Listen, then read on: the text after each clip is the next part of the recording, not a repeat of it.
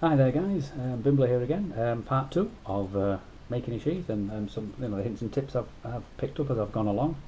Right, the first thing I do, you've got your craft knife, a pricker, a ruler, a pencil, and then what I recommend, a bit of cardboard. Get to that in a second.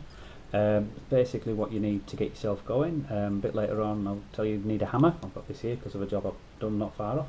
Doesn't have to be anything like this, it can literally be preferably better with a wooden mallet or rubber. It doesn't, it doesn't mark the leather the same, but at the end of the day, as long as you're careful, you can use any kind of hammer. You don't have to go out and buy the fancy leather making hammers.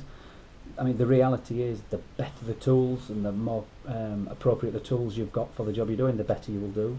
That's something I'm really finding out. But we're talking about the little tips I've learnt to get you going and what's really important, and then the other stuff helps with the improvement and the quality. But if you're just getting started, there's no reason to spend huge amounts of money for something you might find you don't like. So the first thing I do is I make a cardboard template. I used to use paper, and then wonder why I used to come up short. A little tip I saw on the YouTube, I think it was LB, I think it was LB, recommended using cardboard. The reason being, it's closer to the leather, the thickness of the leather. Not really thought about that. So that lets me make something, and I always make sure I've got plenty of room. Basically use the knife as the template and get it cut out. Take your time. As you can see, my edges are all nice and straight and clean. I haven't just hacked it out and a big lump ready to go onto the leather. Cut your template out nice and clean. That way when you come to put it on the leather's expensive. It's very expensive for good quality hide. So by getting your template ready and being able to place it on your hide carefully and cut it out, you're wasting less. A couple of tips there. Then once I've got the leather cut out, let's put that out of the way, then you go on to then start to prepare the leather. I've got a sheath here that like I say, I've got to this particular point I'll talk you to. The first thing I do is when I've got the leather cut out, put my grooves on, maker's mark, get it all ready, then I put my dye on. So I dye the sheath, spend plenty of time putting the dye on. Hopefully you can see this is all this has had on is dye. What I do after I've dyed it, before I get to anything else, is a bit of sheep skin. And it's really good for cleaning things up. This was a pair of old army gloves from a surplus shop for, I don't know, $5 or $6 or something like that. And out of the two big pairs, I've got a dozen mops that'll last God knows how long for a few bucks. The sheath is all dyed up and then prepared. Then the first thing I do is actually stitch the loop on. As you can see here, this is getting ready for my dangler, which I showed you in the last one. So the dangler will fit on here. Matching fittings. Always a nice fit, always a nice touch. I don't know if you can see here, but I've actually taken a couple of little grooves so that when the belt's in, it sits nicely in there. You can still have a decent, nice sized belt loop. Again, the stitching is done in there. Then what I did, I slightly dampened this leather. Because I'm doing this myself again, I used the side of the sheath, the side of the hide, and it's a bit thicker up here than it was at the bottom, and that meant it was playing up when I was trying to fold it.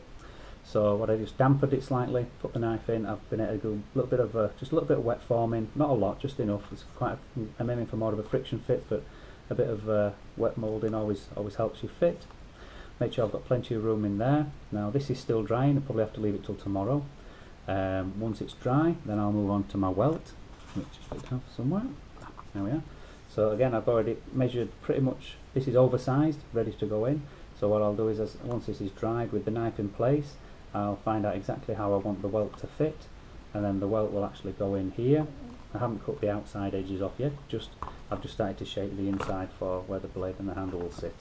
But once I've got that in, once I've got the knife in, that will be measured and shaped, and then I'll talk you through that a little bit later on, but that's the next step.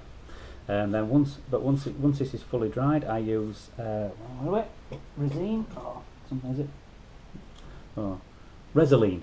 Maybe Resolene, like a silicon-based or synthetic-based waterproofer. That will the inside. Once I've got the welt glued on, then I'll give the inside a good soaking with this.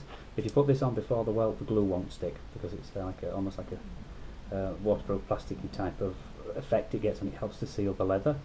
But I'll do that on the inside. On the outside, I've given this a coat of neat's foot oil. Just puts a bit of goodness back into the leather, which you lose with the dye. Again, you don't have to have neat's foot oil. I've used olive oil, you know, any good quality clean or, you know, in vegetable oil and things like that. A lot of people don't like neat's foot oil, but I use it. So that just puts a bit of goodness back into the leather. When I've done that, I'll put some other, you know, finishes on it. But basically, this will be waterproofed on the welt will be fitted, waterproofed on the inside. Then I clamp this together and stitch it up. I use I tend to use the little spring clamps like I use out in the garage for other things. And what I have is a bag full of somewhere on here. This is the problem when you don't have somewhere set out. A bag full of odd little offcuts. And you can just see in there, odd little squares. Put those at either side of the leather to sit the jaws on. That way you don't get any damage on the edge of your leather.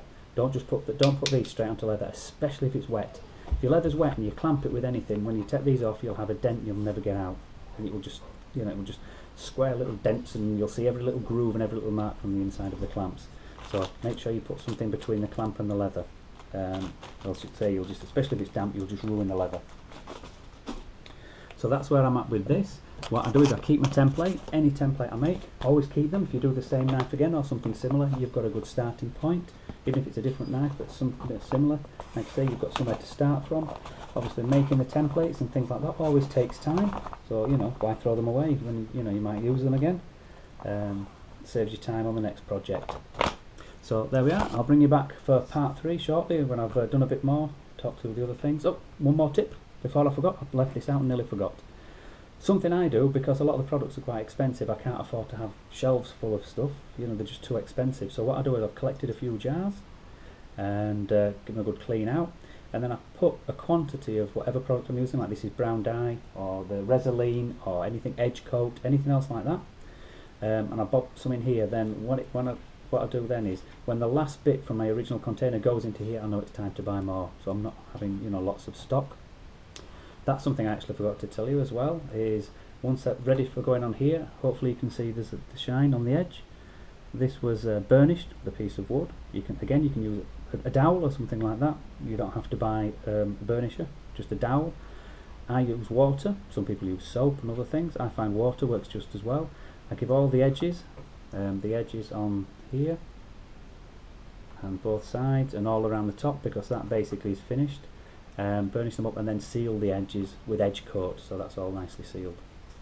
So yep, so that's where that's at, and that's where I'm at with that, and like I say, I'll bring you back for part 3 with the next stage, and hopefully you get a few little hints and tips from the things that I'm doing. Awesome guys, catch you soon. Have a great night.